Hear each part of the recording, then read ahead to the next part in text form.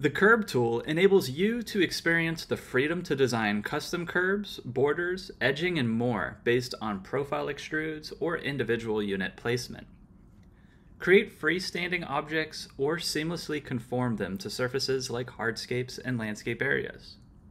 With adjustable elevation modifier points, terrain manipulation along the face or back of curb creates time-saving design approaches and maintains consistent style.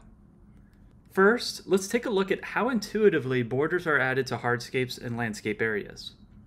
You'll save time over tracing by using the pick modes to quickly select either all edges or individual edges of a landscape area or hardscape, with options to make them associated or not.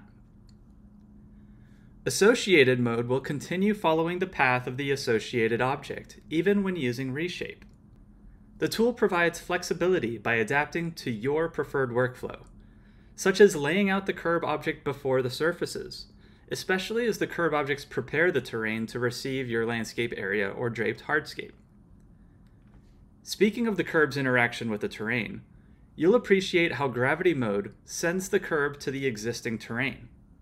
Additionally, editing the elevation at each vertex along the curb's path or modifying the slope between specific vertices can assist in its use as a site modifier. These modifications are easily switched between making the curb its front modifier or its rear modifier, the active elevation being adjusted.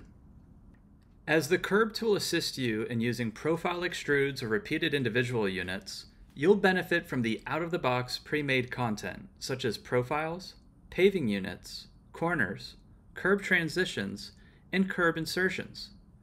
Of course, you can grow your libraries with custom-created content and reuse as needed.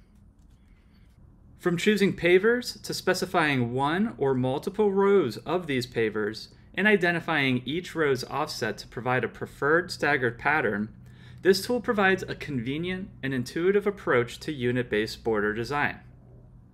Aside from identifying how material wraps around corners, more custom configurations can be made when specifying corner treatments. You can make quick use of the miter option for each corner or change to different material as a corner piece.